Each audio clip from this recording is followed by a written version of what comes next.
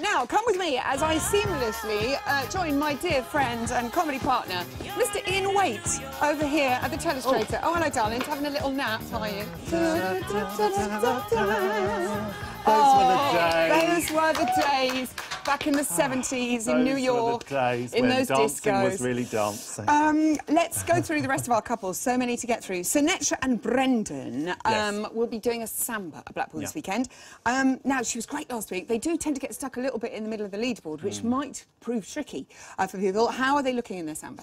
Well, remember, Zoe, that she did a salsa before, which she didn't do so well. I thought the legs and the feet were a little bit sloppy.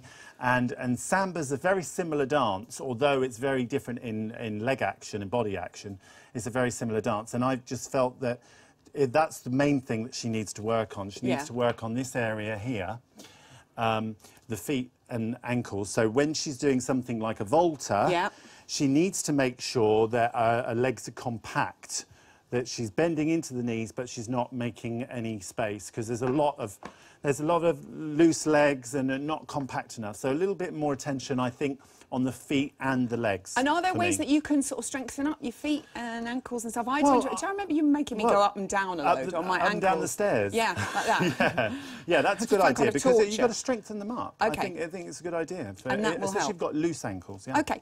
Jake and Jeanette, they've had, I mean, Jake's never bad, but he's had a tough couple of weeks. The judges have given quite a lot of criticism. I think he's going to come back fighting in Blackpool this week. He has an American smooth, and look at him in the training room. He's making such an effort. He's got his tails on. He's got his tails on. Come on, Jakey. And he's got his patent shoes on. Getting himself into the mood. I think so, yeah. And he's an actor, so he obviously surrounds himself with his props and absorbs himself in the character of that dance. And I think that's what he's doing here. I do think that the last couple of weeks have been more difficult for him, because he had such a fantastic opening with the salsa that he did. I do think there's a couple of things he needs to work on before. Let me get this out. Here comes the stick. Nice. That's better. Okay. OK, so he needs to keep his elbow up here, because as you can see, there's a lovely big gap there, a bit of daylight there between his arm and Jeanette's arm, and also his head. He's a little bit too far left for me. Really, he needs to look in that window. He's got little Jeanette down here somewhere. The imaginary window, but he needs to look in that window, so like that, and he's like there. Now, if you're just normal, that isn't natural. Okay. He's got to feel natural throughout this dance. Nothing feels natural about it ballroom should do, dancing. no, but that's the whole idea. The harder you work on it, the more natural it will feel. The more natural it will feel. Exactly. But when should a man's head go to the right if you're doing a promenade? Only in promenade. OK. So in promenade, you would go back to, there, and then when you come back into normal hold, you go back straight. Right, taking it all down.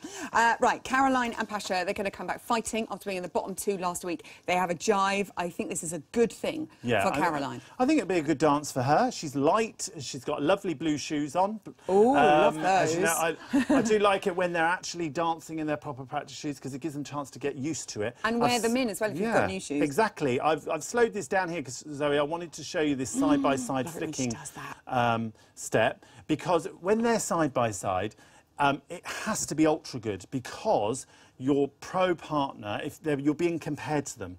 So if you're not up to the level of your pro partner, it just stands out like a sore thumb.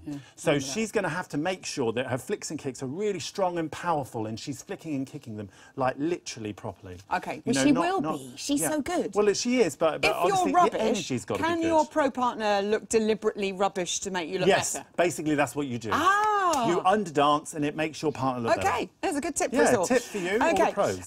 Judy and Anton, they have a Viennese waltz this week. Now, little birdie tells me that Judy quite likes this dance. Yeah, I'm watching what I'm saying. Becca's just behind me. How's it looking?